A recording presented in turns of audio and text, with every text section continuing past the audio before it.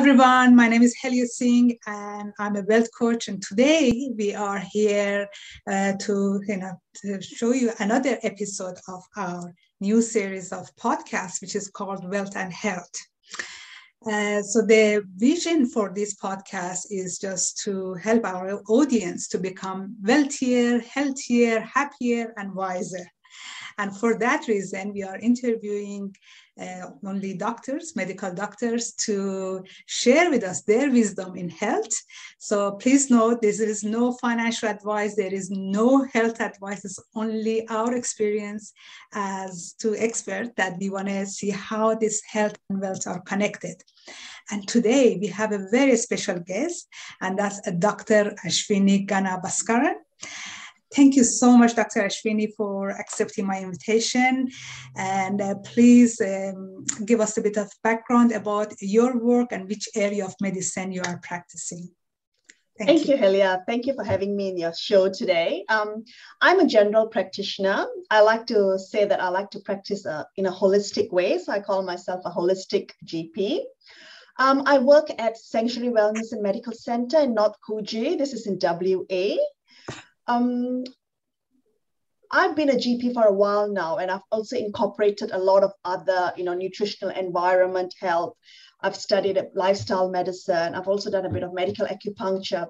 I believe health should be seen holistically. It's not one fit all, but I still strongly believe that conventional medicine is very important. It's life-saving. And, it keeps all of us well, but we also still need to work on our lifestyle, our food, our environment, our relationships, emotional, mental health, to really become a healthy person. So that's where my motivation has been. And I love talking one-to-one with patients. I like slow medicine. I'm not one of those in and out, doctor. I can't do that. So I spend my time. I like to converse with them. I feel that's when I understand them and they understand, we really get a good clinical outcome. So that's how I see myself. Wonderful, wonderful. Just let me right now just say that on behalf of myself, my family, and all the people, say a big thank you to you and everybody in medicine and medical world for saving the world for the last 2 years because of COVID. So you guys have done an amazing job. I really, really appreciate that. Thank you. So can I ask you some questions if you don't mind? Sure. Yeah. Great. As a doctor, so what does wealth means to you? I think wealth means health and happiness to me at this point, Helia. 2 years back, before COVID, it may have meant a lot of other things. I like that, yes. But at this point, especially when I wanted to have this talk with you, I was thinking about it myself, and I think it's actually health and happiness. In saying that, I think we need money to have a good life, a good home, safe car, good education.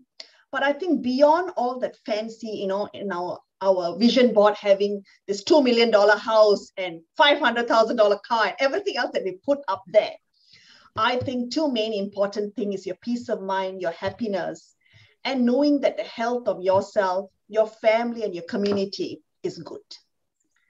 Very well said. Very well said. That has changed for me, yes. Definitely. I know at this point of time that I really like that. Yes. So in your opinion, how wealth and health are related? I think they're both related hand in hand. If you are healthy, you are able to create the wealth you want for your happiness, Again, if you're wealthy, you also can afford good health. You can buy better products, organic food, supplements are really expensive. Medical care can be quite expensive. So I think they're both hand in hand. There's no one above the other, but definitely when you're healthy, you can create wealth, and that upon brings back good health. Okay, that's great.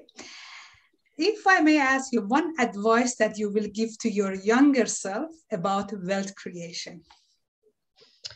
Now, what I will say is, I think start investing in property early. I think that is one thing I wished I knew earlier, because of course, all the other sort of investment have come and gone, and there's ups and downs. But if you do the proper kind of property investment where you're looking at property gain and, capital gain, you're looking at things like that. I think if you start early, it doesn't matter how small you get started. Eventually, I think that the compound effect of that is quite beneficial. So that's something I wish, yeah. Great. All my clients, they know that when it comes to property, I'm very biased. That's my favorite way of thinking. So, okay, great. So, as a doctor, what is your health mantra? My health mantra is food is medicine. I think the quality of food that we eat is very important. So that's the first thing. I think we really need to eat well, respect where our food comes from, sustainable sourcing of food, respecting our local farmers and supporting them. I think that's really important. Understanding that you don't want to eat, artificially sort of, a lot of genetic modified. You don't want that. As pure and as organic as possible. Yeah. My second thing would be, I think I focus a lot on sleep and emotional health. I think that's very important.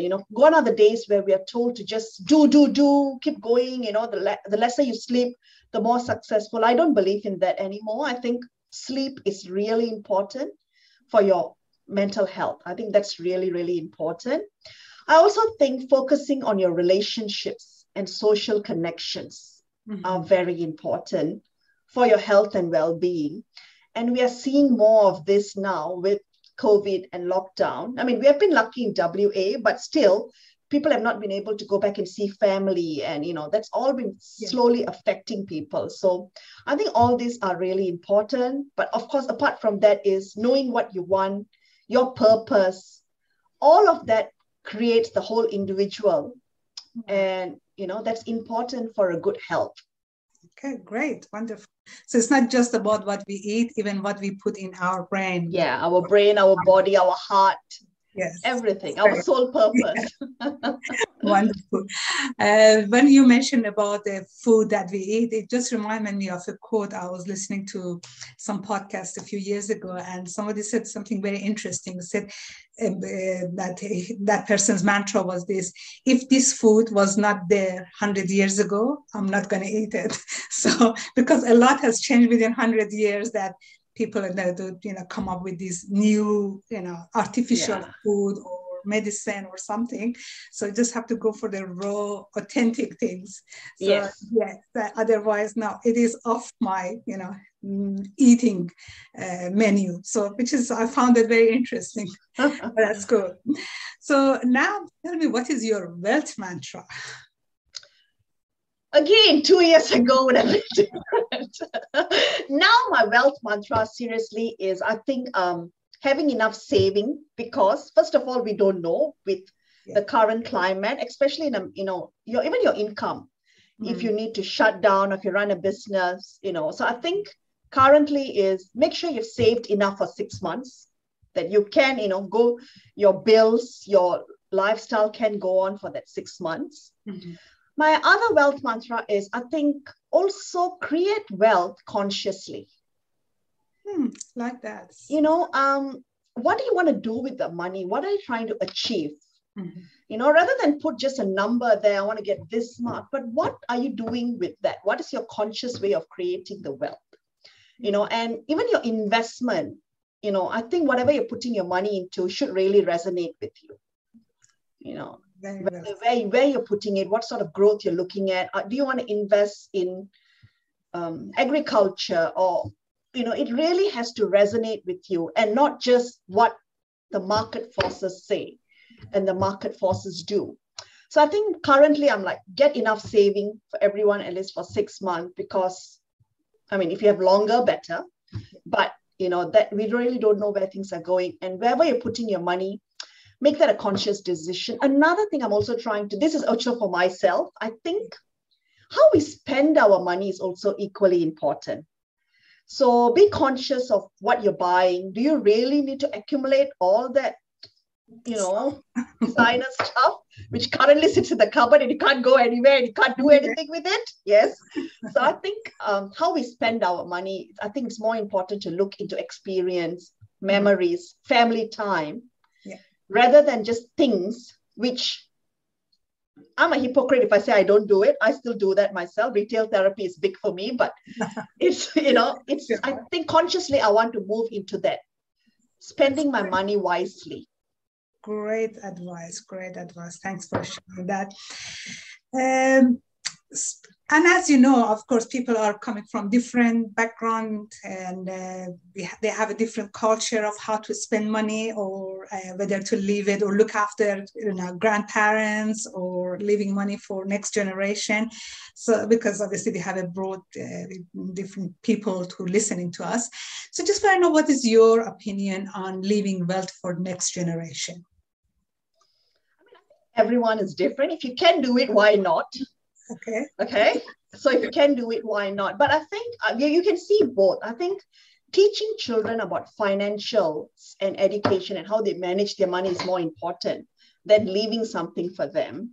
But I'm saying that, people who have had wealth have also wasted it. People who have been given wealth have really grown it also.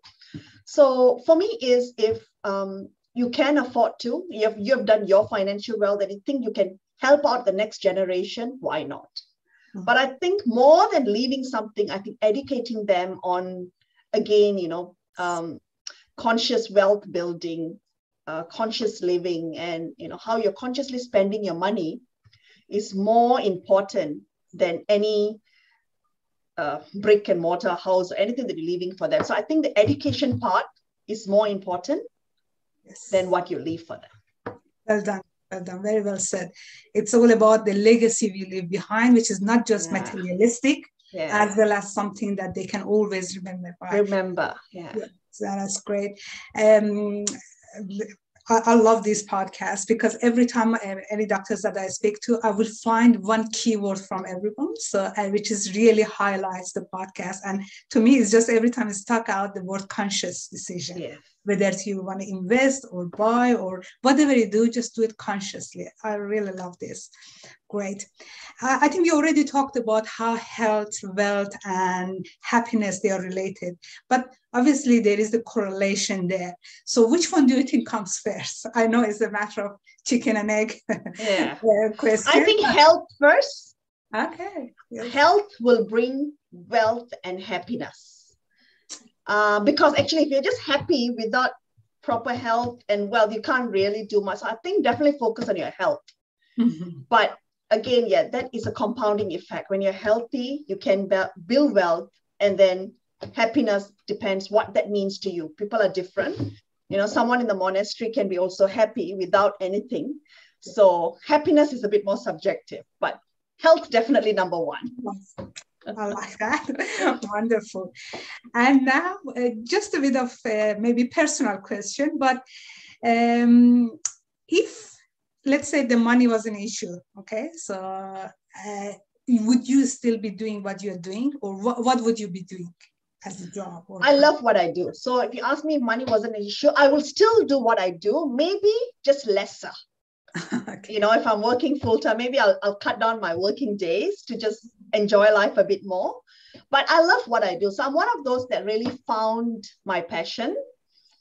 And so, I love what I do. And currently, like I said, now I've moved myself to this sort of holistic medicine where I really get to spend time and, I'm not rushed. I really enjoy my connection with my patients. So I'm in a good place now in terms of work. I mean, of course, COVID is a bit more, it's different. I'm not talking about the stress we're going through that, but just my day to day.